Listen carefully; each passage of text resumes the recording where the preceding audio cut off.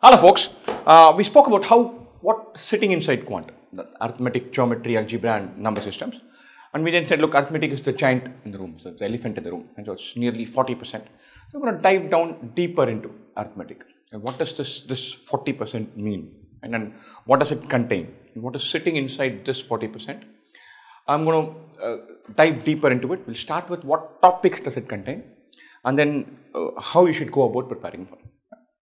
There's a bunch of very simple, straightforward topics: percentages and profit and loss, ratio and proportion and mixtures and allegations, and averages put together, percentages, profit and loss, and simple interest, compound interest put together, speed, time, distance, races, pipes and systems, time and work, one chunk, and everything linked to ratios and proportions and inverse proportion, direct proportion, that idea.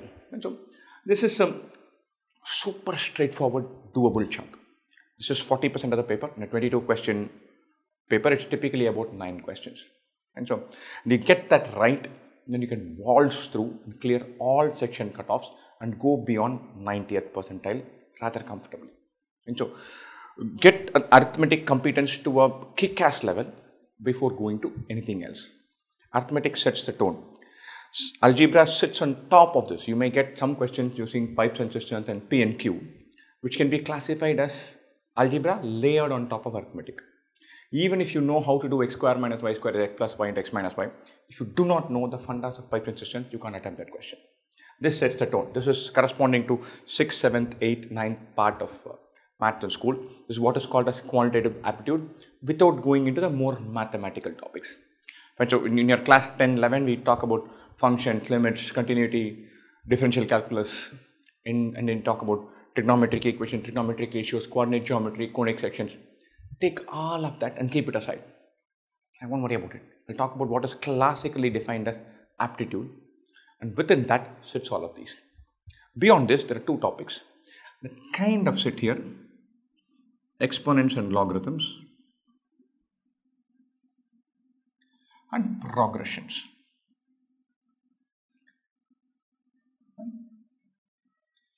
I've not put them here explicitly because they come in, you can classify that as arithmetic or algebra, doesn't matter. And so progressions, you're going to talk about a plus n minus 1 into d, lots of variables. Here you're talking about log x to the base y, lots of variables.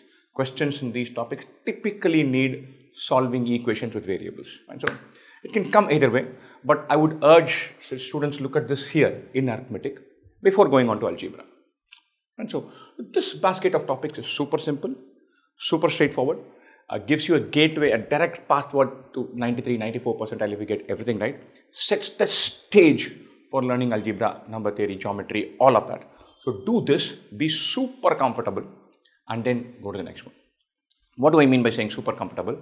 If I say a father breaks his wealth in the ratio 3:4, your mind should automatically say, okay, 3:4.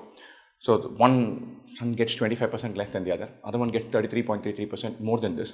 The first one share is 3/7. 3/7 as a percentage is 42%. If you give 3 and 4 are the 2 numbers, if I have to find in between this, what will happen if they have another child, how do we give it away? All of that should kind of automatically be in your head. And percentages, ratios, thinking about averages should be kind of default.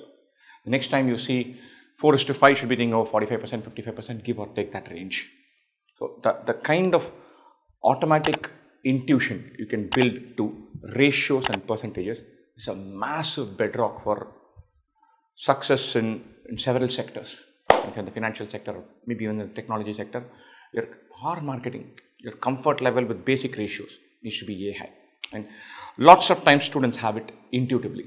And so my daughter, who's 9 years old, kind of has a sense that, look, 90% is way more than 60%.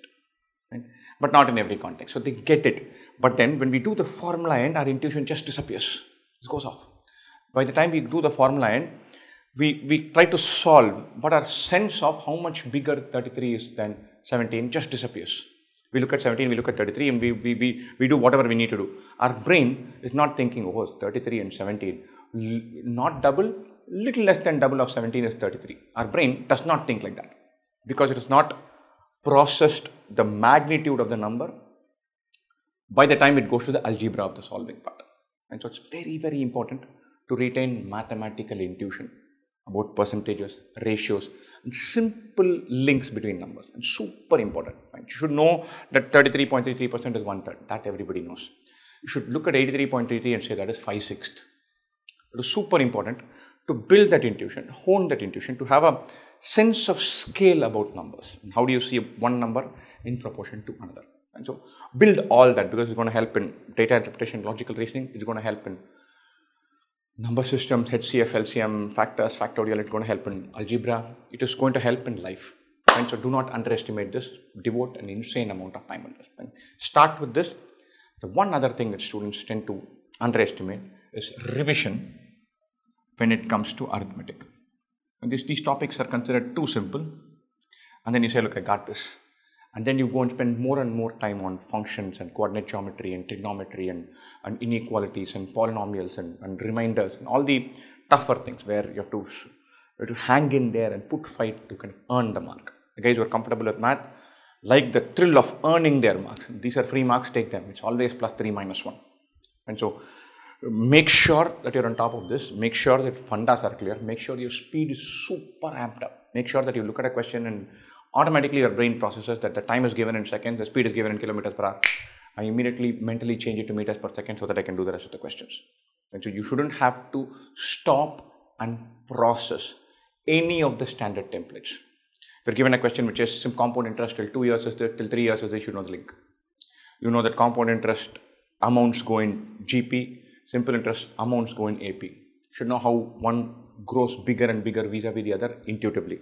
Right? So all that, you should know relative speed, boats and platforms and trains, all of those templates you should have not just kind of known about, you should have internalized. You look at the question and you know the method to plug in, which is when you'll get the confidence saying this particular question is not in any of these templates. This must be challenging. I don't want these 3 marks, and skip them. Otherwise, what will happen is you'll end up trying the really tough 2 questions from arithmetic and not taking the easy marks from algebra and geometry. And so crack this and automate it to the extent that you can do it in your sleep. If you want 99.5, 99.6 percentile in quant, it is built on foundational strength in these topics. These 10 are basic, simple, straightforward. I would add these 2 also. When you're doing this, you have to by default get comfortable solving equations in linear and quadratic. So that comes in the solving part. The discriminant part and the curve part and the graph part, all of that you don't need to know. If given a quadratic equation, how do you solve it? Given 2 linear equations, how do you solve it?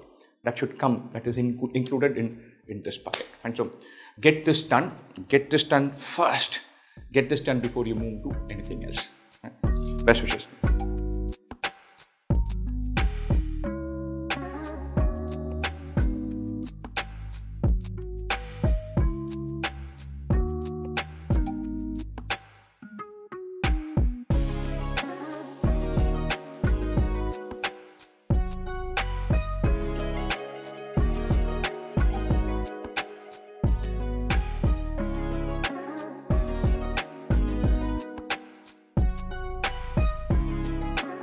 Hey, hope this video was useful. For more useful content, sign up with 2am for a 40-hour free course with us. All the best.